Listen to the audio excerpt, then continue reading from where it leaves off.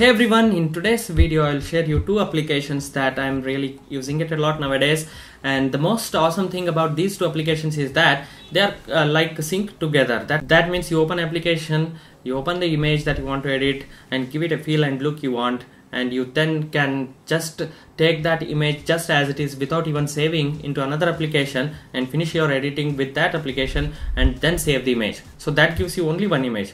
Usually what happens while we are editing with the mobile applications is that we are quite not satisfied with just one application. So we rather use 2 or 3 applications because different applications offer different filters, different creative effects and such things. So what happens is we end up saving multiple images and it takes a hell lot of time. So in this video I'll share you 2 applications. Just like I said, you can pretty much sync together the images and finish your editing and just make one image, one final image. So that's the unique thing that I really loved about using those 2 applications. And before we begin this video, if you are new to my channel, you know what to do. Hit that subscribe button and do like my video if you really find this one helpful. So alright guys, then without wasting any more time, let's hop onto that application.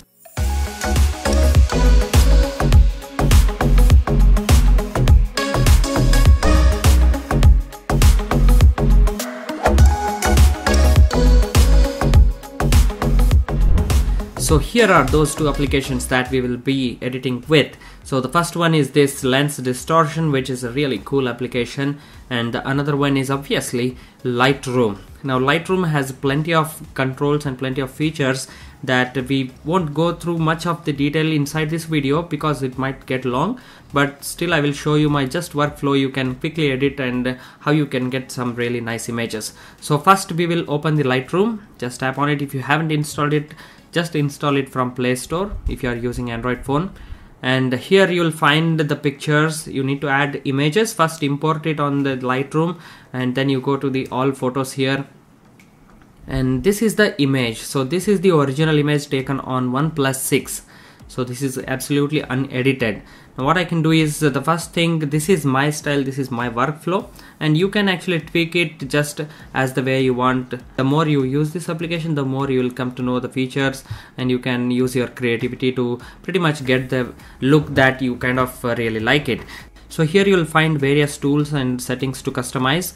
Now first thing you want to do is to go to light, and here's where you will find exposure, contrast, highlights, shadows, blacks, white and everything, which I showed you on Adobe Camera Raw, if you remember, if you have watched my video about that on PC. So the same controls you will get here. That's the nice thing about having Lightroom installed on your mobile phone.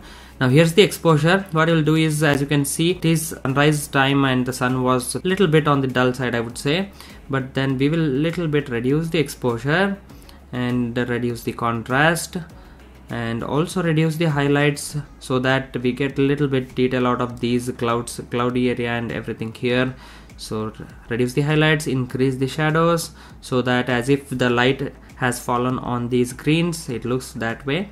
Increase a bit of white and reduce a bit of black so that you get detail out of the clouds here. So this is the basic first thing that I do with the image. I see how the exposure is, how the shadows and highlights are in the image, and based on that you can actually tweak it like this. The next thing to do is to move over here. This is the white balance, as well as you can individually tweak the colors and make it really pop and look good.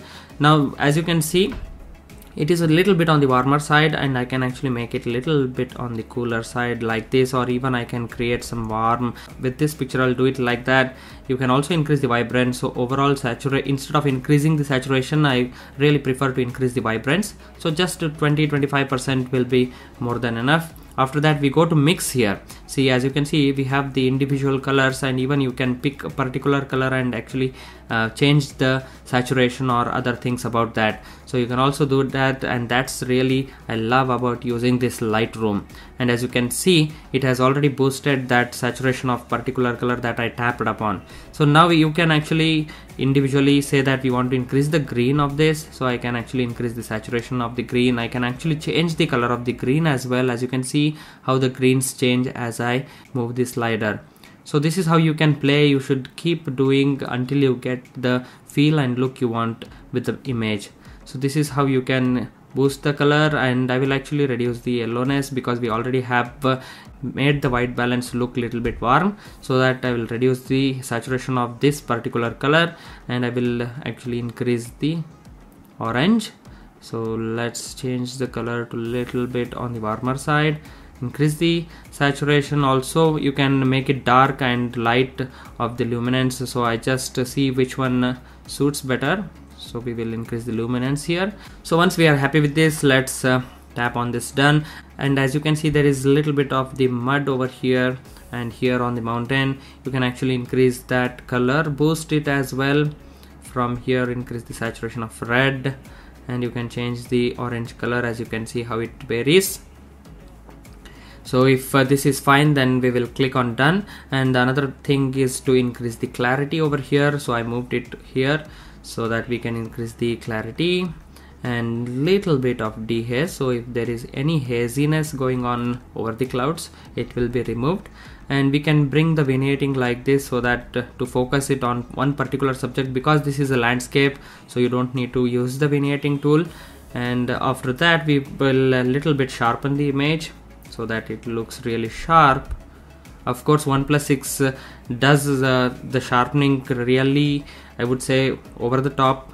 So the sharpening of the OnePlus 6 is not quite good, still not up to the mark, especially for the landscape images. There is a lot of charcoal like look, so as if you have oil painted the image, it looks sort of like that still. So I'm actually testing those landscapes to show you actually what's happening with the camera. Stay tuned for that, because I've also ported the Google Pixel's camera onto the OnePlus 6, so hopefully I'll get to make some video about that. So these are the basic settings that we will first change. So you change it, and when you're happy with this, what we will do is, instead of saving this image, I tap on this share button, and here just as I tap the share button, we will go to the lens distortion. As you can see, LD.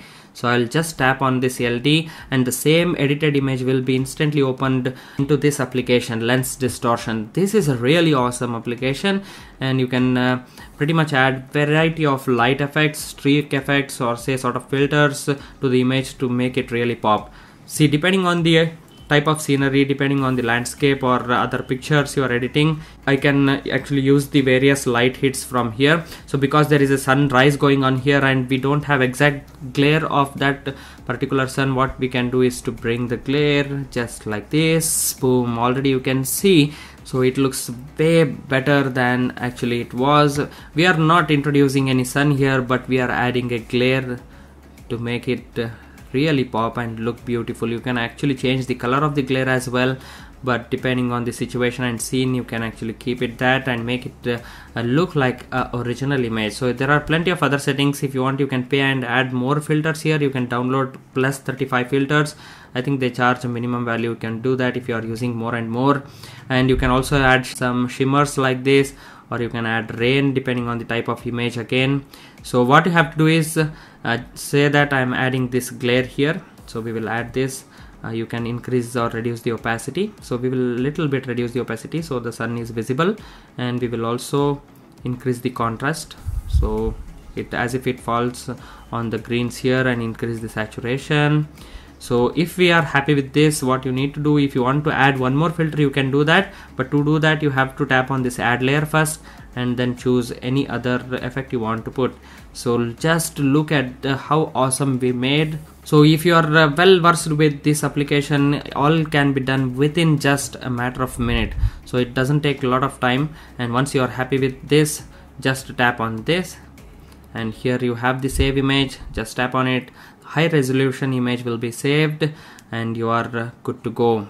Just look at how awesome we created in just couple of minutes. So this is how I use two applications. Let me quickly show you another example. So I again open the Lightroom here. So this is the Adobe Lightroom, and let's say I pick a picture of a flower. Okay, let me take this flower picture. I have already edited a little bit over here. As you can see, if I go to light, so I've added, boosted the contrast a bit, reduced the highlights. So here's pretty much what I did. I did not add any color, but increased the saturation of pink and orange over here, as you can see. So this is pretty much how I did. After I did that, just tapped on done and just tap on the share image, and again if I tap on lens distortion, now you will see how awesome we can do it. Just tap on this orange filter, just look at how awesome and how high quality the image looks overall. So this is what I really loved about using this lens distortion. This is become one of my favorite application. Very easy to do. There are plenty of controls over here to just match the color and other things. So you can reduce the saturation if you are feeling it too much. You can boost it. Just look how awesome it looks. So this is what I really wanted to show you, using the Lightroom to get the basics right, and then using this lens distortion to really tweak the setting and make it really pop and look very beautiful. So this is the tutorial that I wanted to make for a long time, and finally we are here. I hope you liked this tutorial. Now go ahead, make your images look awesome. If you like this tutorial, please hit that like button, share with your friends, support my work, and as always, subscribe to my channel. See you all in another one, guys. Till then, take care everyone. Bye bye.